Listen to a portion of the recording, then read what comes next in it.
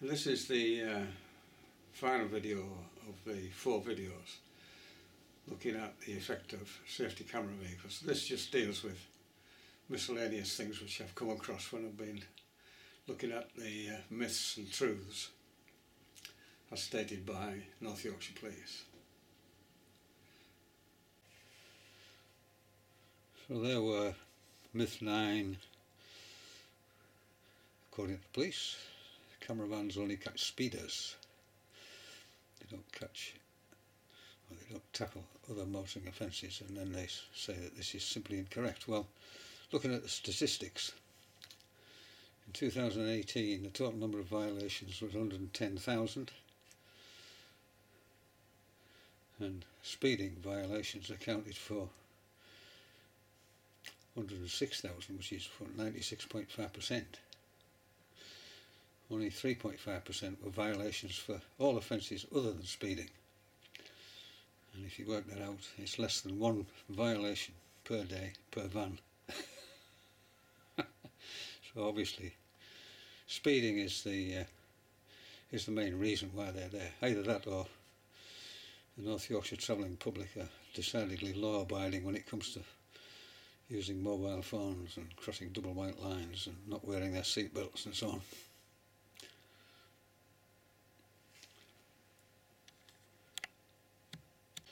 And the final myth of all, which I'm going to look at, is this one, by using cameras stealthily. And then there's the truth there, as according to the police, that they are highly visible, and they assess all camera van locations to ensure there's a clear eye line with no obstructions. Well, my experience, for what it's worth, is that they tend to hide behind the brow of a hill.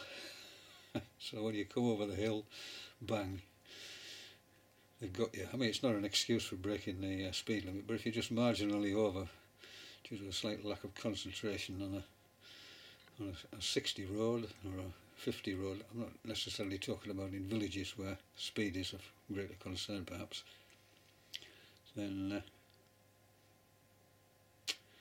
it's too late. And the other thing is that these new cameras have an incredibly powerful telescopic lens, and I've read recently that they can target a car or a vehicle more than a mile away. And these next 2 slides show that. In other words, they've got you long before you see them, no matter how many high-vis markings they've got on. But again, it doesn't excuse you from breaking the speed limit, but a minor lapse in concentration is something which I think everybody does, including the police.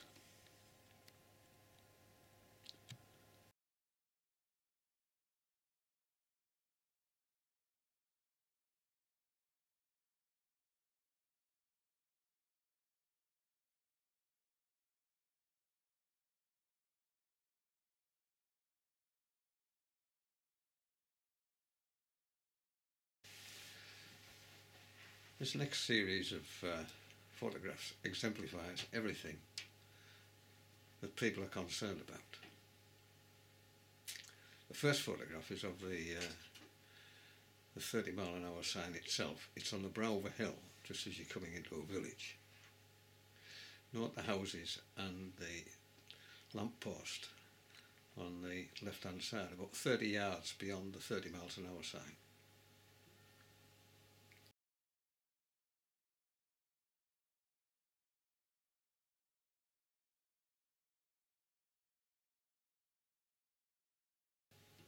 Because if you're still doing 35 miles an hour when you pass that lamppost, it's too late. They've got you.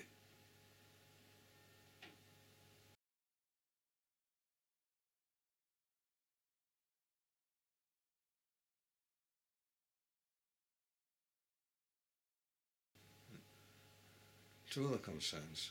One, The motorcycle itself, with all its high-vis stick-ons, is obscured by the bus shelter on the right hand side.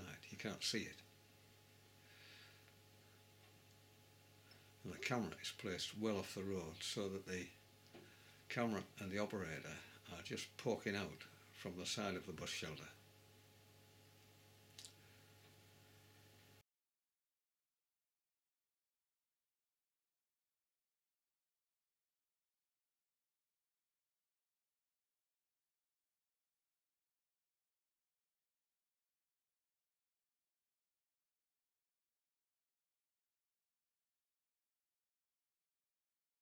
And very successful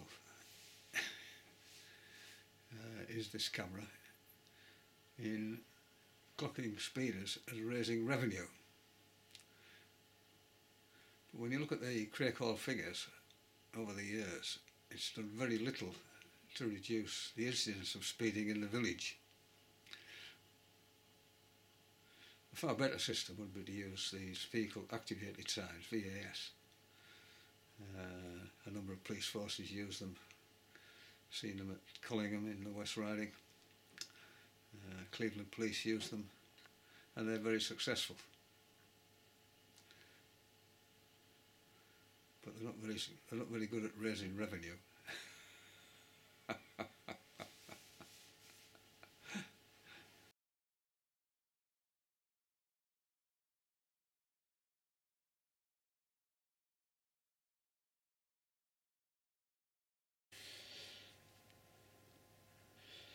Shipton in Benningborough. Well, this was quite worrying, because this village has been cited twice in North Yorkshire Police documents as an example of the positive effect that safety camera vehicles have on speeding.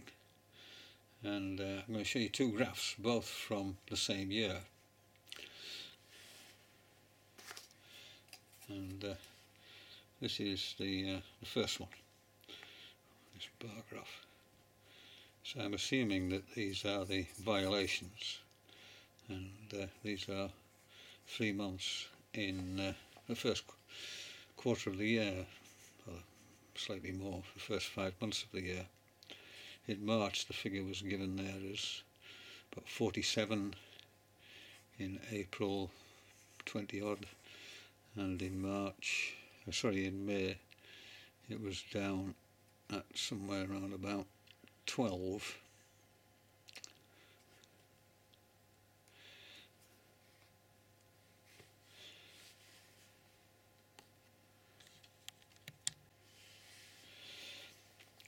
Now this is the second graph, which is for the whole of the year, January, June and December. And in January they say the figure was 7.71, whereas in that graph up here they said it was 47. Ditto April, when it said it was 20 odd on the graph above. April will be about here. It's between 7 and 7.5, and May ditto. So where those figures came from, I've no idea. The other thing to notice about this is the vertical scale. It doesn't begin at 0, it begins at 5. And the horizontal scale is sort of shortened. Both of these are sort of tricks statisticians use, or people using statistics to exaggerate an effect. So if you shorten that, this will be much steeper. So these figures don't match the figures on the graph above at all.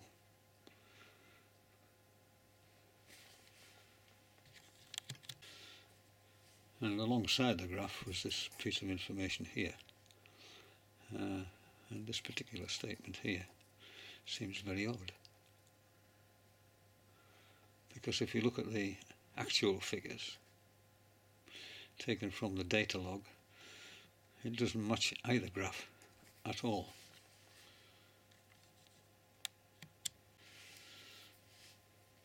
So they are the figures from the data log for 2017, and these are the violations an hour.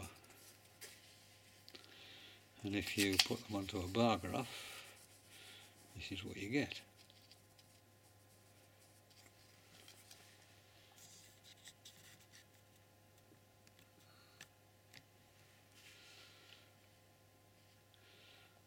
And there is nothing significant on that graph to indicate that safety camera vehicles have had any effect at all. In January it was 9.5, February and so on. It was just a zigzaggy line, nothing statistically significant about it whatsoever. On the second graph they indicate a big drop in December. The major drop is from August down to November, and in December it jumped back up again. So they don't match, which is quite worrying, considering they're using their figures to justify the claim that safety camera vehicles have in fact reduced the number of speeding motorists in Shipton in Billingborough, when they haven't. So this little bit's just about a public consultation exercise, and the police commissioner made this statement in November 2015, in which he said that 72% of the people in this survey felt that more needed to be done to improve road safety through education. Well, education certainly has a big effect. Enforcement, well, as I say, we've just looked at that. And the survey was carried out by the Commissioner and the Chief Constable. And about 2,500 members of the public, which is about 4%, and that didn't include York, so only 4% responded, and they weren't randomly selected as you would expect with a survey of this kind. They were simply self-selecting. So the fact that they were self-selecting, I mean, the validity of the survey is shot to pieces, and it wasn't 72%, only 51% of that 4.1%. In other words, only 2.1%. Percentages. Only 2.1% of the population thought that the North Yorkshire Police should have more capability, including safety camera vehicles. So make of that what you will. I mean, there is a place for safety camera vehicles. I'm not suggesting that these things should be done away with.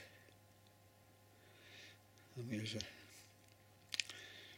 there's a sort of idiot motorcycle in the 1960s, lucky to survive, not being killed or seriously injured. And if we'd had safety camera vehicles around then I'm sure a sizable number of young lives would have been saved. And I in no way wish to undermine the excellent work that the agencies, the police, the fire brigade and the air ambulance and the paramedics do when they have to deal with these KSI accidents. It must be absolutely awful. And we have to be thankful that there are people prepared to do this.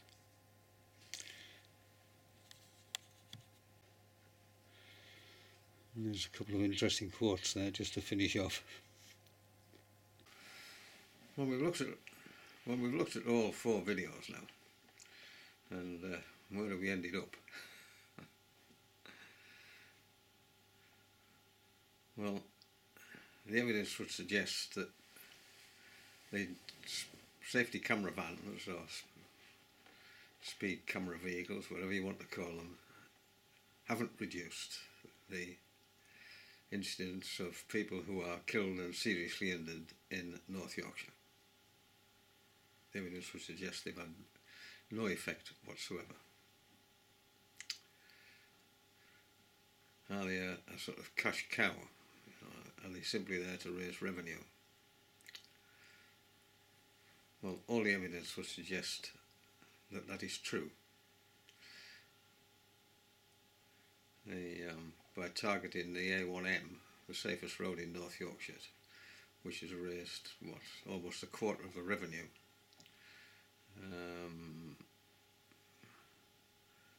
is a strong, more than strong, it's a powerful indication that it is they are simply there to raise money.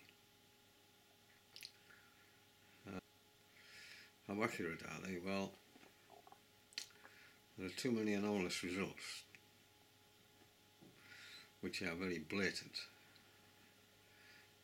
which would imply that there are a sizable number of anomalous results, or inaccurate results, let's put it that way, for comfort.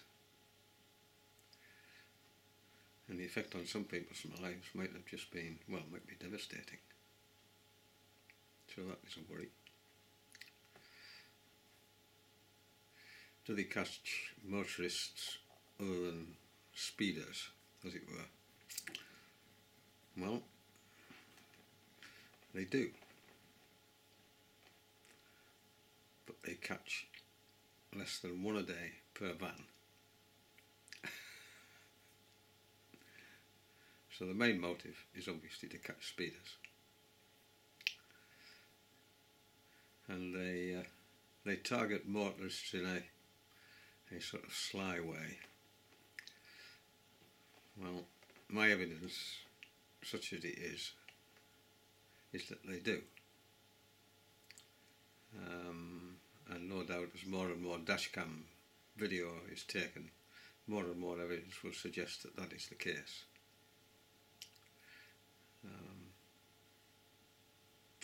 So there we are. Anyway, it's a dull, overcast and slight drizzle. It's probably a good day for going fishing. Anyway, tight lines, we'll see you again. Bye bye.